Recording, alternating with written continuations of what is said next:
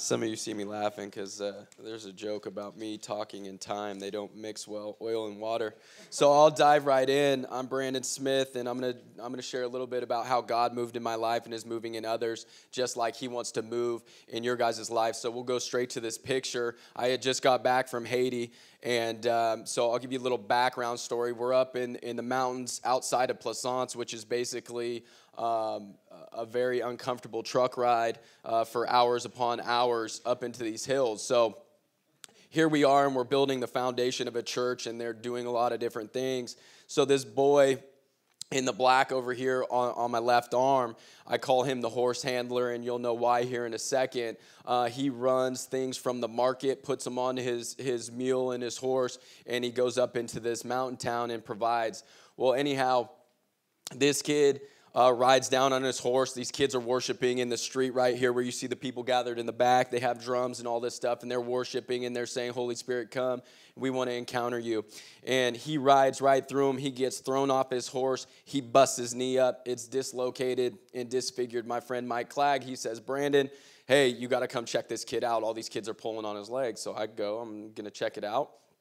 As I'm walking over, I see his knee, and that's not really the main attraction, because the Lord puts on my heart, pray for this kid that he's known and he's seen and he's not shamed. And I'm like, yeah, sure, thanks, I'll do that. So I'm praying for his knee, and this stirring in my heart just gets bigger and bigger. His knee gets set, but I put my hand on his chest and pray for the Father's heart to encounter him, that he's seen, that he's loved, and that this moment that the enemy tried to position him in as a disadvantage, he actually was blessed in that point in time where the village and all the kids were laughing and teasing this kid. God met him where he was at and encountered his heart. So I have a stirring. I go back and I'm journaling this whole experience after I hear the backstory that this kid is actually an angry kid, a kid that's been kicked out of church, a kid that gets in fight, gets in trouble, all these things very similar to my youth about this age.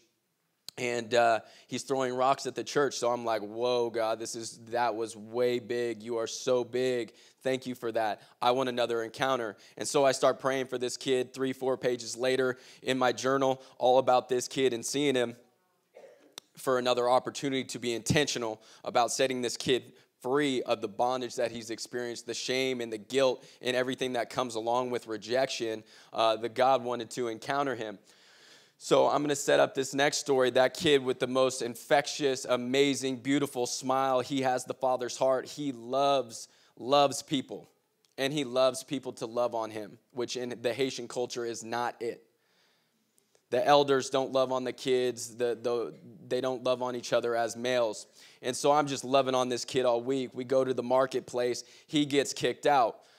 Well, he gets kicked out because he's the son of a voodoo priest. And there's a curse and this bondage that gets handed down generationally from grandparents, fathers, sons, all that. You guys have heard things like that. That is real. This kid, tell me that smile right there is a kid that's possessed by the Holy Spirit. That smile that brings joy to everybody and sets people free. His joy is infectious. So this is a picture. He gets booted out of the marketplace that morning and is there with a shovel. This kid, dislocated knee, encounters the Holy Spirit, the Father's heart. He has a shovel. They're both putting dirt into the wheelbarrow that morning to help build the foundation of a church. And so I say that with this message that I wanted to share with you guys, that there's a misconception about the foundation of the church and that it's perfect. It's actually built on broken people like you and I. So I'm going to share a little bit about my brokenness, and I'm going to speed through it because I really feel like the Lord's stirring my heart to impart that love to you guys and that joy and restore those places of brokenness, especially in family. So I'm gonna wrap through this, but this is my authentic freedom story, okay? And it set me free of vices. And when I say that, that the Lord has encountered me in specific points and times in my life where I felt shamed, alone, and the enemy isolated me beyond belief. And so here I am, my family, blue collar family. My dad works multiple jobs. My mom works multiple jobs. It's me and my older brothers. So that's where it kind of starts. And my family doesn't know how to show love in an appropriate manner. Therefore, we don't know how to receive love. And so as a kid, you see that example, and that's what you have to work on. That's not the best platform, and I think we have a lot of that in this room based on what the Lord was telling me during worship and some different things. So 10 years old, I experienced the introduction to drugs, and it came in the manner of do this or else. Well, everybody who's been in that hostile environment knows what or else is. I'll pass. And so at that point in time, that starts this journey. 12 years old, introduced to alcohol, and continued this kind of rebellious attitude that, well, this is the life that's for me, whatever. I have this rebellious attitude. I don't care about you.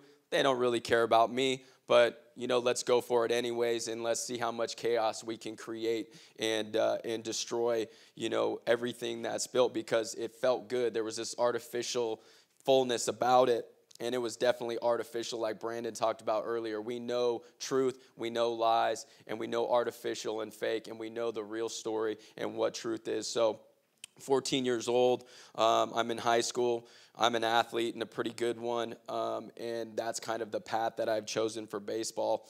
I continue to party. I'm partying at school. It's really not slowing down. I don't see it really affecting my game at all, or my talent. My talent overrides that. Well, going into the summer, I had a back injury throughout the year, and I had been taking pain pills to get me through basketball season and baseball season, basically taking handfuls of Vicodins and different narcotics and things of that nature just to play, just to be on the field. No one knows it was a secret. Well, I find out that my L5 disc is broken, and my tolerance for pain and my tolerance for medication was through the roof. So at that point in time, we were fighting. We were with a different group of people in our town, and I have back surgery. This is where God intervenes. He puts me on my back, slows me down, and physically removes me from the environment that I had been putting myself in, causing trouble. And guess what? When you cause chaos and you cause a wake, there's a point in time where that thing catches up to you and all the debris washes up on shore and you have to deal with it, okay? And so I remember it caught up to everybody but me. Everybody that I was running with got time in juvenile detention, got probation, house arrest. Some tried as adults and did actual sufficient jail time. Others got more wrapped up into addiction and some of these gateway things that led them to more bondage, more destruction. Well, I found out from afar. I was like, hey, I'm good on like that extreme, and I'm going to continue pursuing. So as I pursue my athletic prowess, I still am like, I won't do those things, and I make agreements that I'll just do some of these things. And so I'm like, I'm better than that, but I'm going to still do this. And so at that point in time, I'm 20 years old. I become a father. I kind of abandon, and as I've had years of stuffing down emotion and things of what a father looks like and what love looks like and all these other false ideas of reality, I started operating on my will and the things that I wanted for my life, and that I felt like this is what I'm being called to do, and I'm going to be a professional athlete because I've worked all my life for that. That's totally the plan. Not so much. I'm 21 years old. I'm having probably one of the best statistical years of my career, and God interrupts and intervenes again, and I have a blood clot in my shoulder, and my arm swells up about 3 times the size that it is, and I continue to play because I think I have like a muscle tear.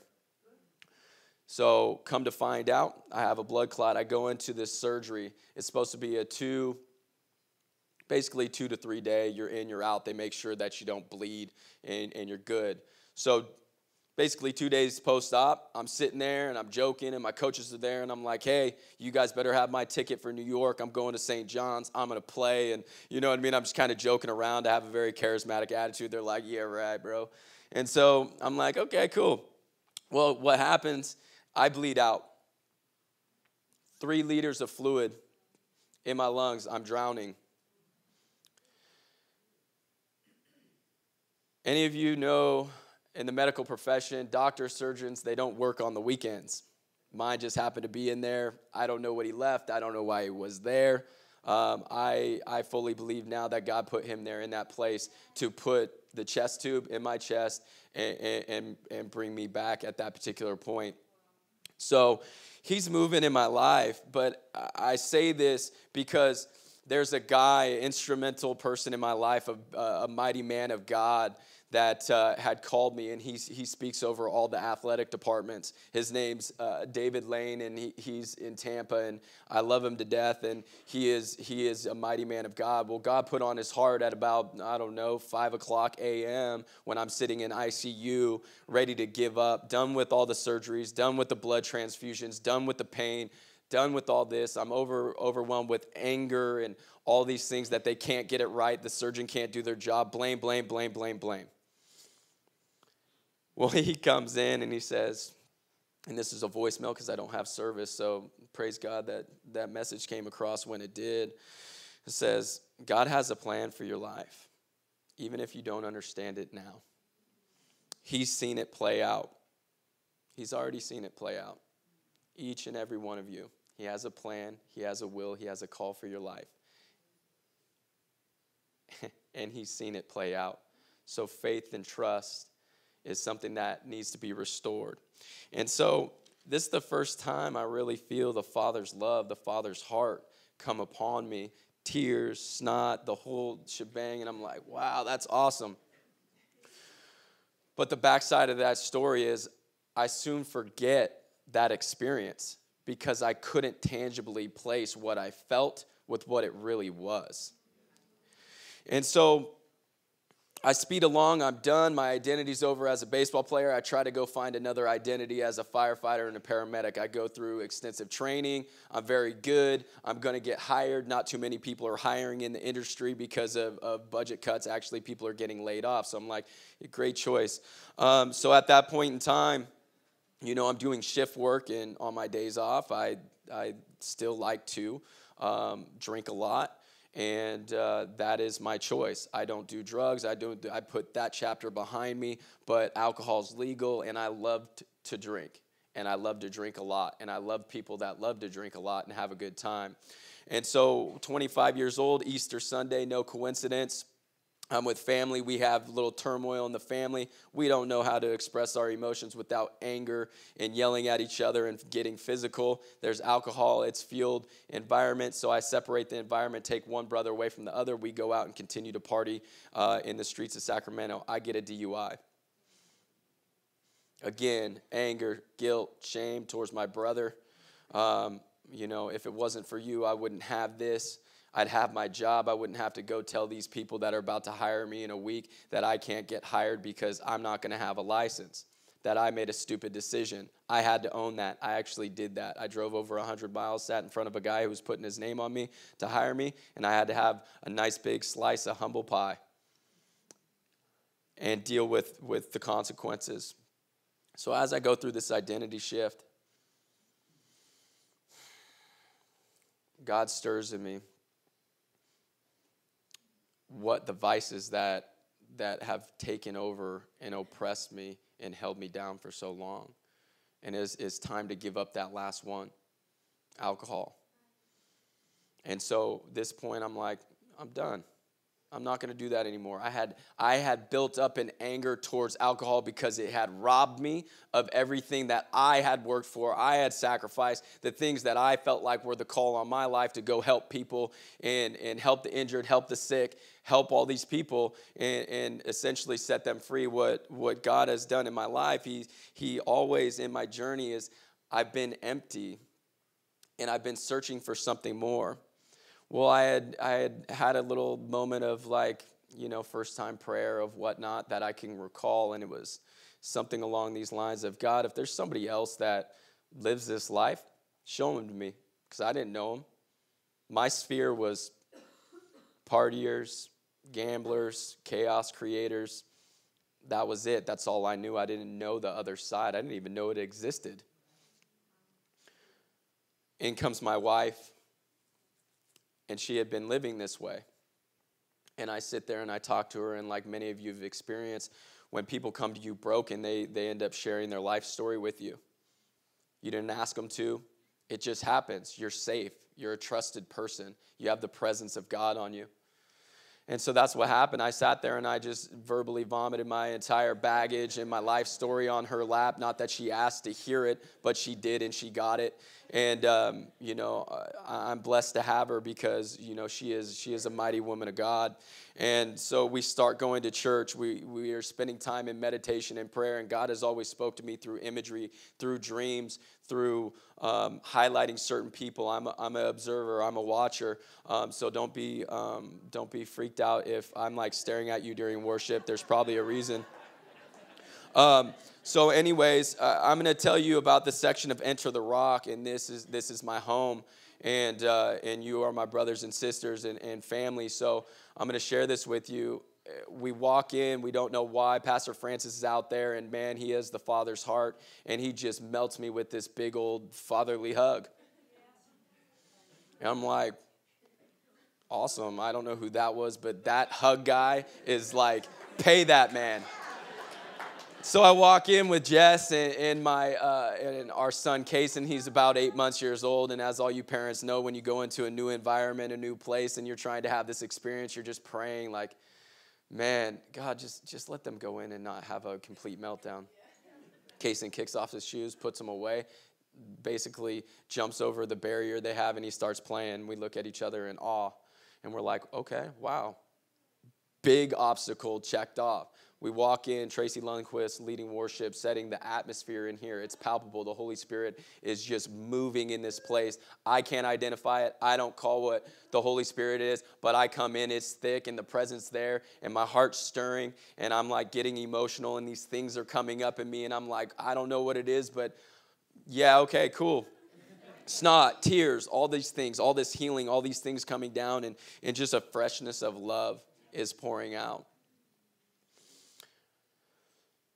Then comes in Bob, and Bob Hasty, Pastor Bob, amazing man, authentic. I love his filter or lack thereof, because he speaks to the broken people because he gets it.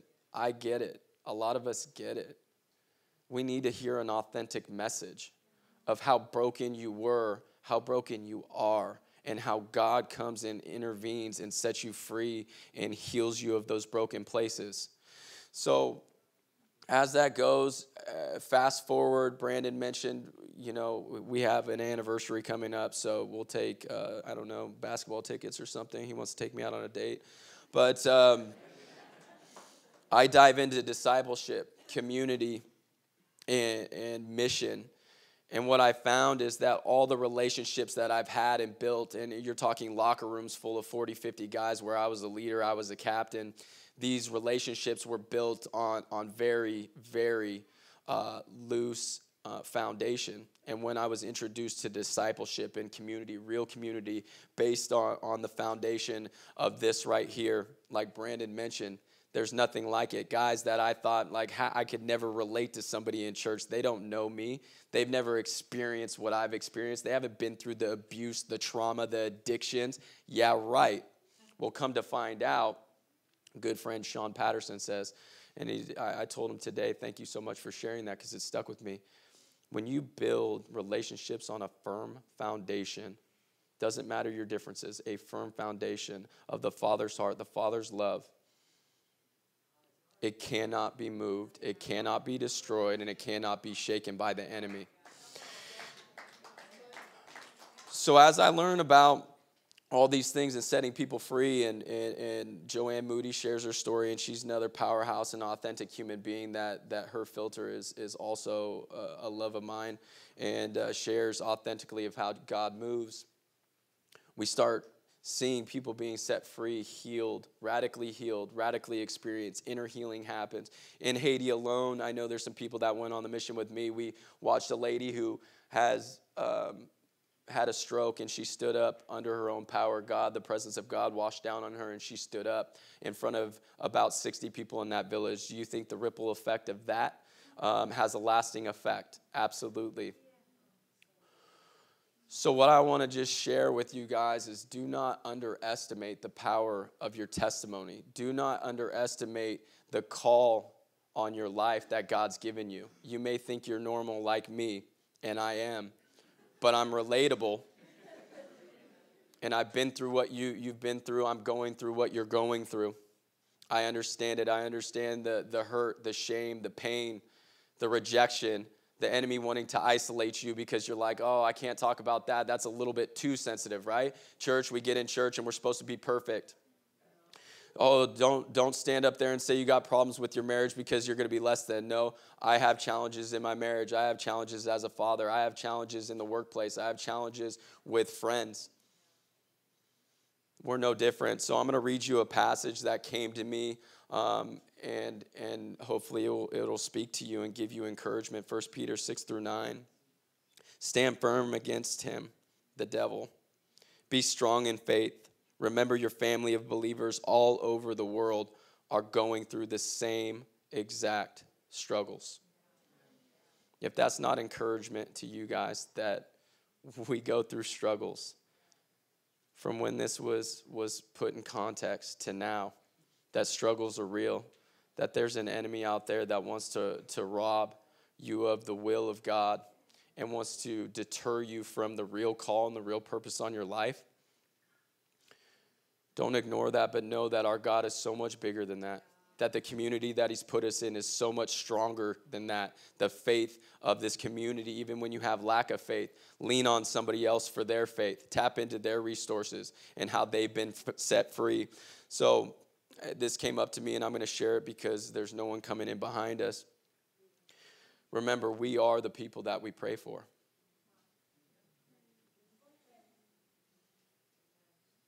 I'm broken. I've been restored. I've been redeemed. And God wants to restore, redeem, and speak life into your guys' family relationships, into your marriages, into your kids. Don't underestimate the ripple effect of when God throws a pebble into your pond and how far that ripple effect can be and wash over. I had a conversation with a friend of mine. He's like, man, I don't know that I'm the person. Don't underestimate. You are the person. You might be the answer to that person's prayers at that particular point in time.